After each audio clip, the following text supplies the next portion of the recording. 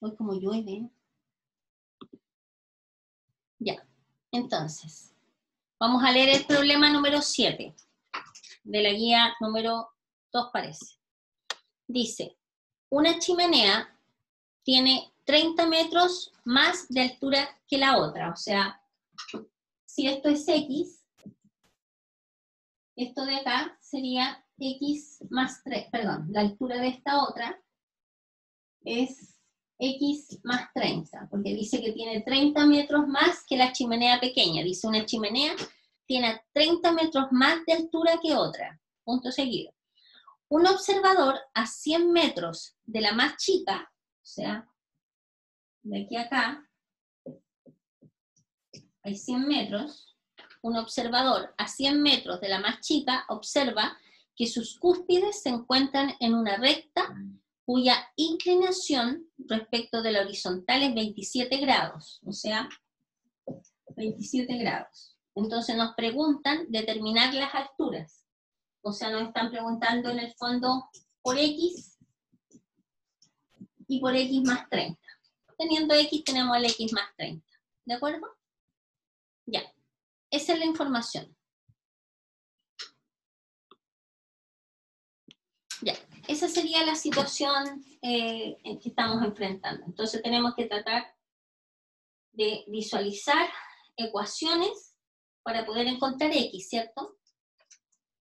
Fíjense acá. ¿Sería tangente o no? Claro, perfecto, súper bien.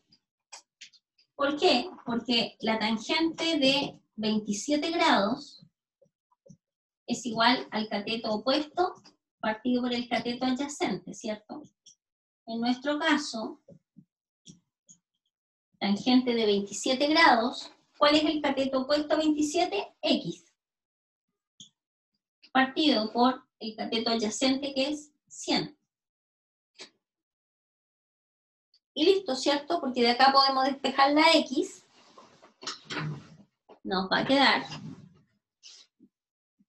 que X va a ser igual a 100 multiplicado por la tangente de 27 grados. ¿Y cuánto es eso de manera numérica? Sería la tangente de 27, igual Medio 50,95.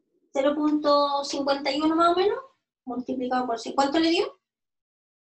No, entonces la tengo mal. No, la tiene buena, porque le faltó multiplicar por 100. 50,95. ¿Eso? Ah, ya, sí, eso sí.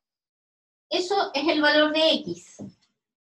Por lo tanto, una mide 50,75 y la otra sería X más 30, que es 80,95. O sea, esta es la más grande y esta es la más pequeña.